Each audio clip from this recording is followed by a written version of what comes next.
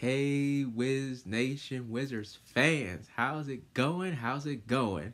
Y'all know who it is. It's your boy, Camingo. Summer League has come to a close, but we're talking about the Wizards Summer League. But there were some positive and some negative, but we didn't win Summer League. I bet we win because of the roster we had, but I was impressed by most players, but we're gonna dive into not all the players, but some players who who impressed me and not impressed me. Also, we're gonna talk about the Wizards off season as well. So we ain't gonna take long, but let's get started. Now we're gonna talk about some players first. The first player I want to talk about, certainly, is Tristan Vukovic. He played only one game. I played one game, and when I watched him, he I said Will Dawkins is smart to make him a two-way player because he was not he didn't look good. So he that's why he's gonna be in G League to begin with. So I figure why Will Dawkins made him a two-way player instead of giving him a standard 2 year, 3 year contract because he was getting work in that one game we played the Rockets. Like if he played a full year last year, if he played in the beginning of the year last year, we played overseas, and who knows, we probably give him a contract, but he got some work to do. So I believe in Vooch, but you got a lot of work to do if you want to belong in this league. Now let's get to another player. He played 2 games. Let's get into Johnny Davis. He did average 13 points a game in those 2 games, 6 rebounds, and shot over 50% from the field. He did look pretty impressive, but I'm still puzzled. Why are you playing somebody and it's about to be your third NBA season? Usually your max is 2 and not 3. But to me, he should have been in that deal when we traded Danny out there. In my opinion, I like Johnny, but he got some work to do because he ain't gonna last long in the Wiz uniform that long. But I was slightly impressed, especially in that first game where he looked off in the first half and got it going in the second half. But like I said, Johnny, like NFL means not for long. So let's get to another player. He was arguably our second best player in the summer league. Let's go to Justin Champagnie. I'm like, he might earn himself a roster spot. Hopefully a roster or two-way, because he was a two-way player last year and this year. There was one game against the Rockets where he literally almost brought us back in the game, I believe. But he did really good. He shot he averaged 13 in games, averaged 6 boards, shot a high percent. He shot 56% from the field. He was very efficient, like taking smart shots, getting to the basket. So he can be another two-way player. Man, we're getting all these two-way guys in case of injuries. You know what I'm saying? Now another guy that impressed me, especially last 2 games, especially the last game. Is it Tyler or Taylor? Isn't it Taylor Funk?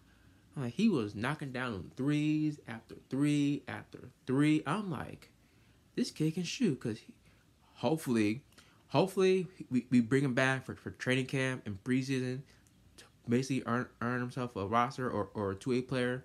But if he's not a roster, he's gonna spend time in the G League. But hopefully he will give him another chance to play with us. We'll see, because that's an extra shooter right there for us. Now let's get into our three rookies. Let's start with my guy Keyshawn George. Now when I watch him play, he kind of reminds me of Tayshaun Prince, where he playing defense. Cause I see him getting chased down blocks, face up blocks. He was efficient shooting basketball, 2s and 3s. He shot 47% from 3. I know he averaged 9, almost 10 a game, but he did show flashes what he can do.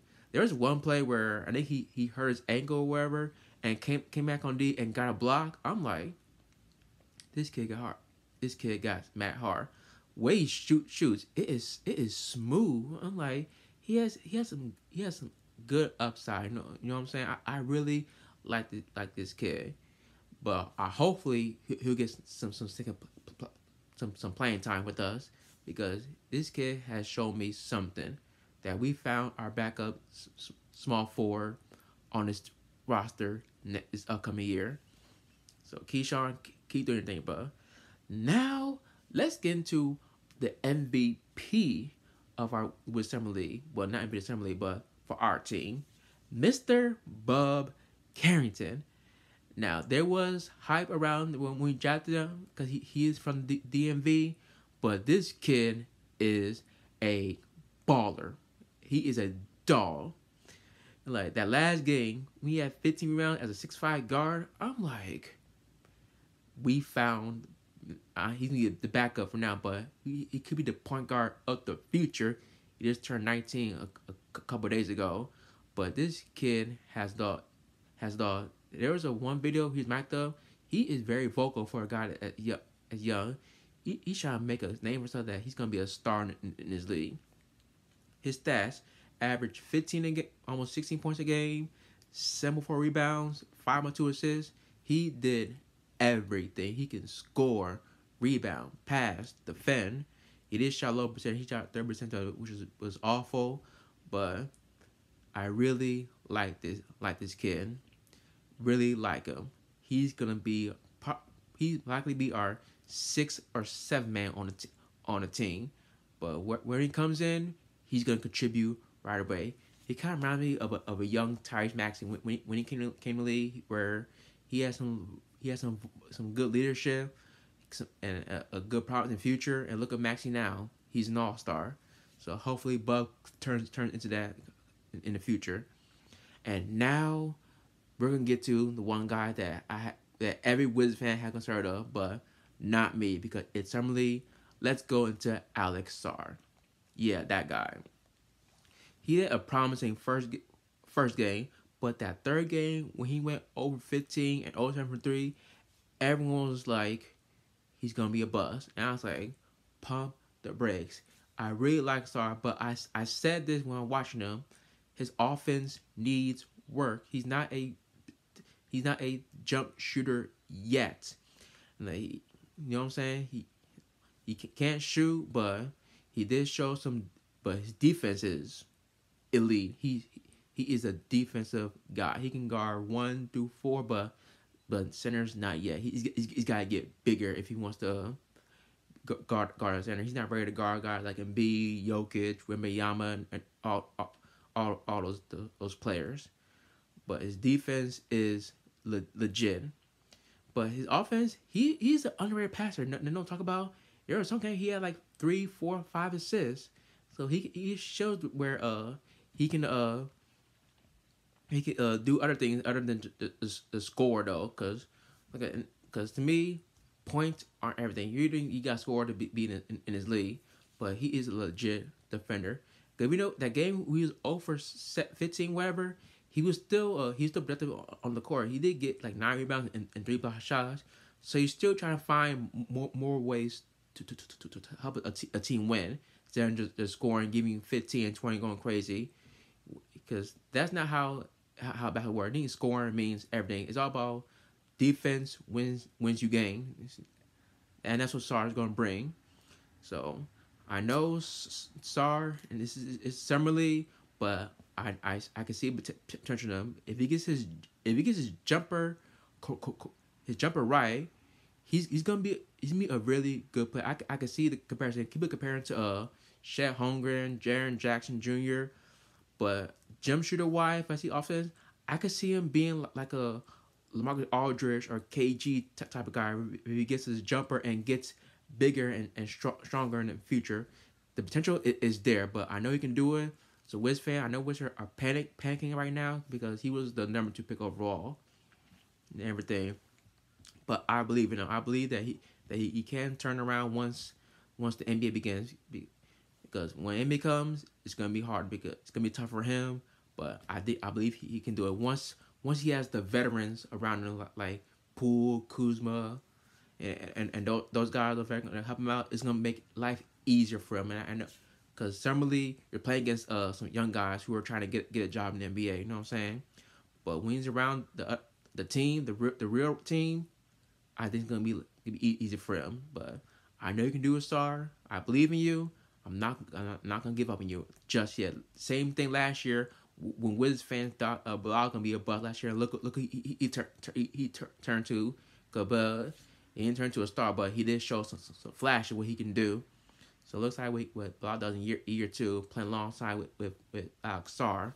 But like I said before, I'm gonna say it again. Alex Sarr, I trust you, bro. I trust you. Now let's talk about before we get into what we did in summertime.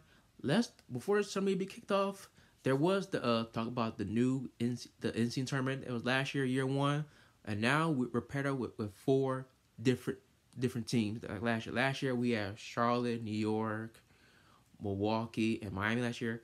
Now it's different. We were paired up with the Celtics, the Cavs, the Hawks, and the Bulls. Once I paired to them, I kind of clapped. I said, I love it. I love it. I love this group because we have playoff history against those four teams. We played the Bulls in 05 and 2014. Played the Hawks in 15 and 17.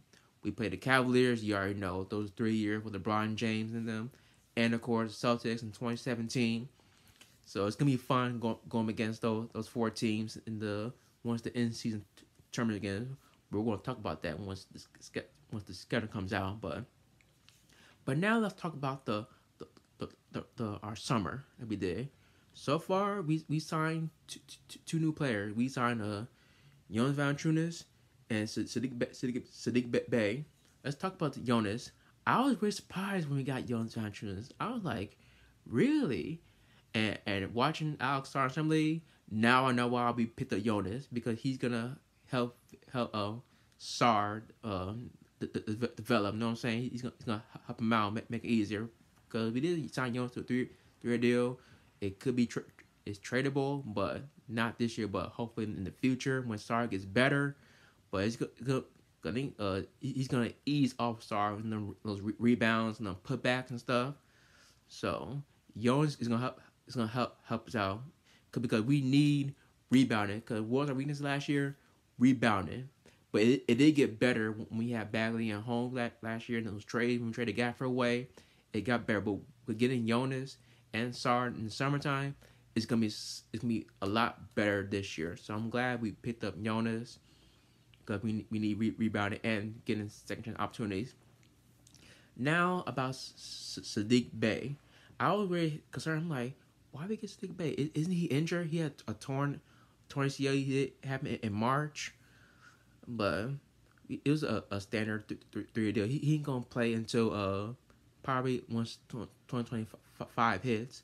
But that tells me that Kispert's time is almost up as a Wizard. It tells me because Sadiq Bey he can score the basketball. They did one game with him for Detroit. He had 50 in the game one time. So we need scoring on our bench because we literally got no scorers on our bench. We got guys who are basically role players who can pass, rebound, shoot, whatever. But we need someone who can put the ball in the bucket from our bench, and we need that. So hopefully Sadiq will bring us that once we hit the new year when 25 comes. So I like what we got in summertime, but we're not a playoff team yet. But we will see that once the season hits. Because I always said this. I know people are saying we're gonna tank again, but if the players put in the work in the summertime, then things can change. You never know. So next time Wizards fan you'll see me again. Next time you'll see me is when the schedule comes out, or when when some crazy news happens. But the next big show, Wizards fans, the schedule release. So stay tuned for that. It'll be in mid-August. So we're gonna see. So that's it, Wizards fans. Thank y'all for watching. Y'all know the deal. Follow me on Twitter @Kamingo, same Instagram. Wiz page, Twitter at Wiz_Nation, Instagram Nation_Wiz. Thank y'all. Peace.